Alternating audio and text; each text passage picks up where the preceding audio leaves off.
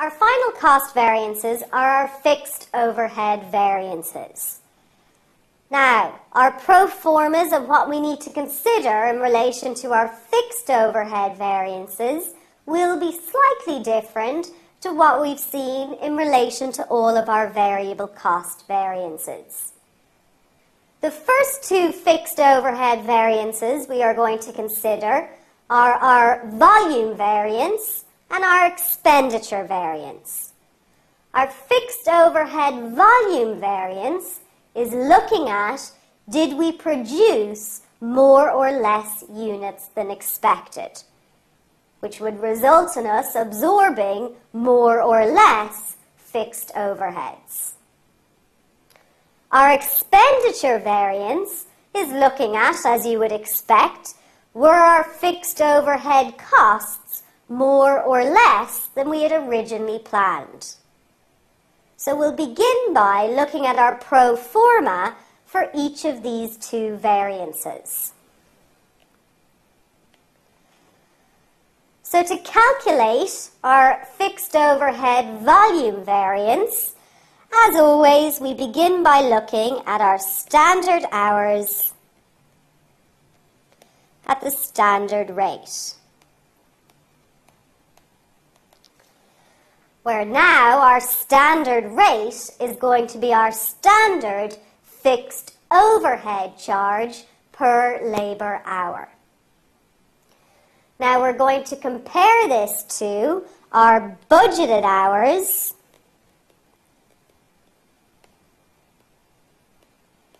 valued at the standard rate. Our budgeted hours, meaning the total number of labour hours we expected to work throughout the course of the period when we did our original standards and budgeting. When we compare these two, we will get our volume variance. Our second variance then is our expenditure variance, where we compare our budgeted hours at the standard rate with our actual hours at the actual rate. Now, if we think about what two figures are we comparing here? Well, our budgeted hours from the start of the period, valued at our standard rate, is just our total budgeted fixed cost.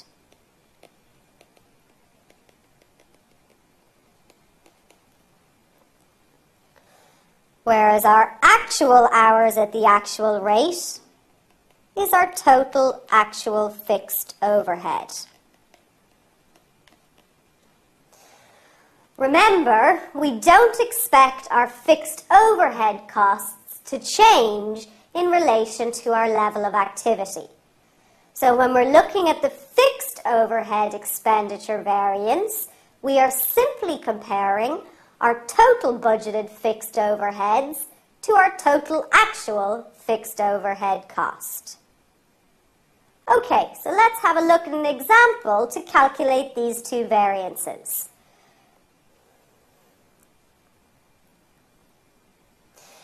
So we have our standard and budgeted cost.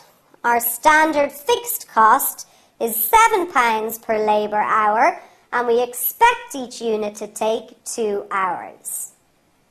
Our budgeted number of units is 1,000, so our budgeted fixed overheads total at the start of the period is £14,000. Then we're given our actual results. So our production units, our actual hours worked, and our actual fixed overhead cost. So let's put these figures into our pro forma to see what we get. So calculating our volume variance, first of all, we look at our actual units produced, 1,300.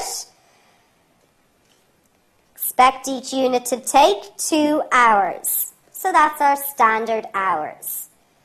Multiply by our standard rate, which is now our standard fixed overhead rate per labour hour of £7. When you work that through, you should get 18,200. And we're comparing this to our budgeted hours at the standard rate, which is just our budgeted total fixed overheads.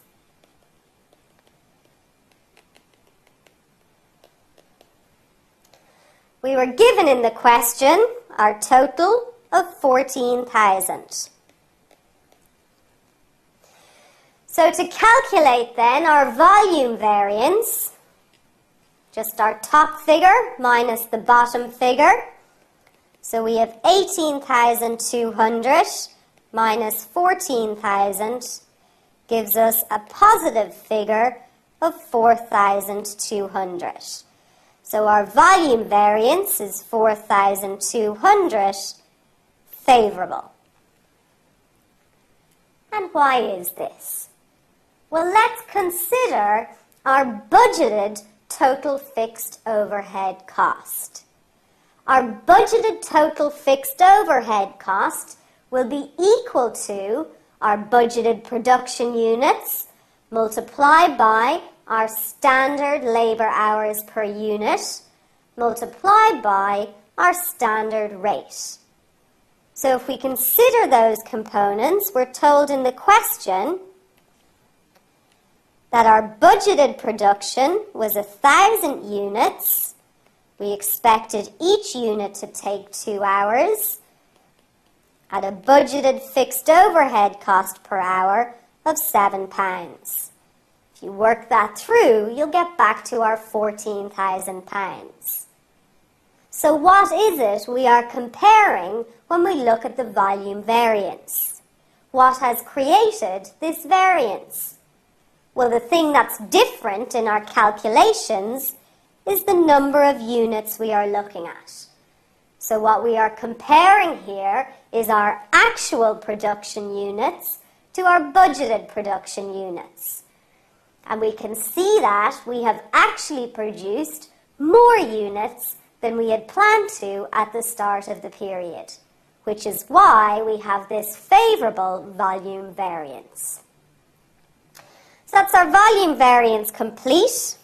Calculate our expenditure variance. So here we're just comparing our total budgeted fixed overhead to our actual fixed overhead cost. We're told in the question that our actual fixed overheads were 14,600. So to calculate our expenditure variance, top figure minus bottom, so 14,000 minus 14,600 gives us a negative figure of £600. So we have an adverse variance. Clearly, we can see that our fixed overhead expenditure was more than we originally planned, which is why we then have this adverse variance.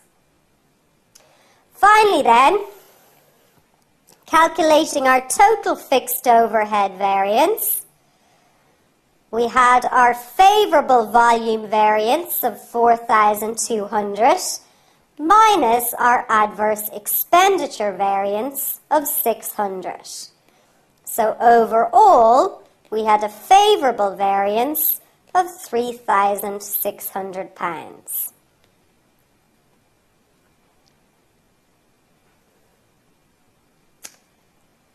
Okay, the next thing we need to consider is our volume variance in a little bit more detail. Our volume variance for our fixed overheads can be broken down into 2 sub-variances, if you like. So we could work this question through again, except this time we're breaking up our volume variance into 2 other separate variances. Again, we will have a pro forma for this calculation. The only difference is going to be that the pro forma will be a little bit longer. So, as we see, our volume variance can be broken out into our efficiency variance and our capacity variance. Now, our fixed overhead efficiency variance is the very same approach as our labour efficiency variance and our variable overhead efficiency variance. The only difference will be that the standard rate we now use is our standard fixed overhead charge per labour hour. When we calculate our capacity variance, what we are looking at here is whether or not the company had more or less labour hours available to it throughout the course of the period. So at the start of the period, perhaps we would plan to have 2,000 labour hours worked throughout the course of the year. When we're looking at our capacity variance, we are considering, as a company, did we have more or less labour hours available to us? We're going to work this through using the same information as the previous question, and when we get to the end, we will see that our volume variance is the sum of our efficiency variance plus our capacity variance. So our standard hours at the standard rate we already calculated. We've produced 1,300 units. We expect each unit to take 2 hours, and our standard rate is £7. So when we work this through, we got 18,200. Now we're comparing this to our actual hours at the standard rate. So our actual hours worked were 2,850 at a standard rate of £7. You work that through, you should get 19,950.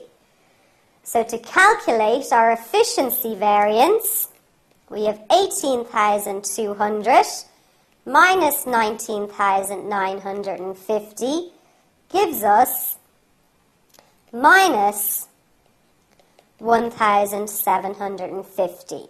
It is a negative figure, so it is an adverse variance.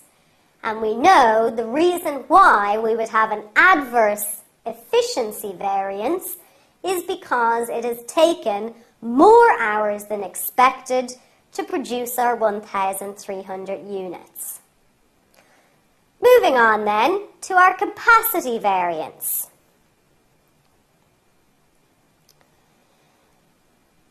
To calculate our capacity variance, we are looking at the actual hours worked, valued at the standard rate, and comparing this to the budgeted total number of labour hours we thought we would have available.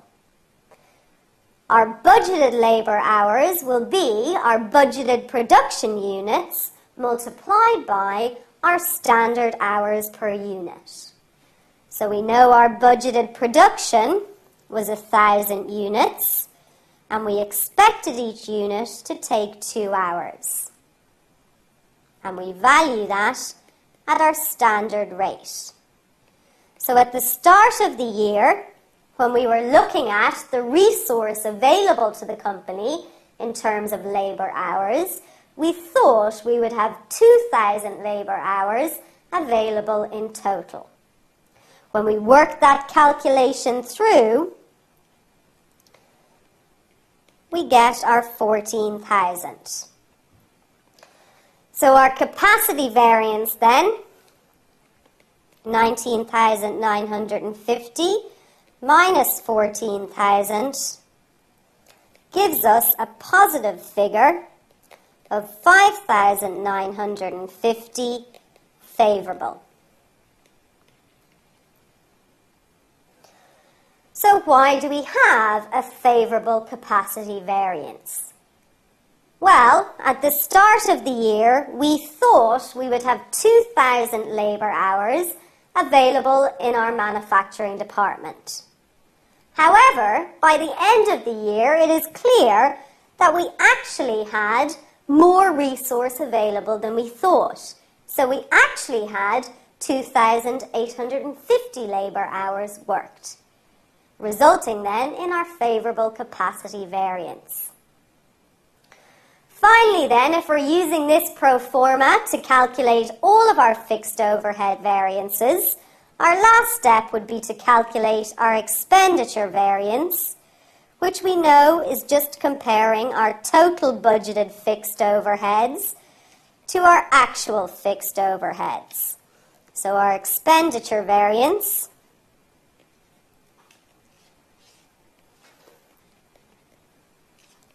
will just be, as we worked out before, £600 adverse.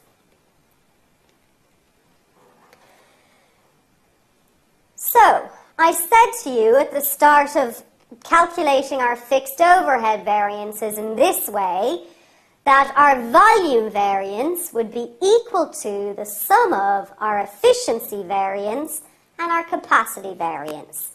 So let's have a quick look to see if that is true. Our volume variance then, using this way to calculate it, be our efficiency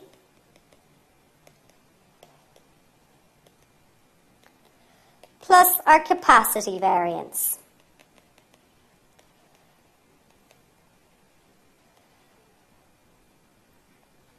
Our efficiency variance was adverse, so it was minus 1,750, plus our favourable capacity variance of 5,950, giving us a total favourable variance then of £4,200, which ties back to the figure we got when we calculated the volume variance directly.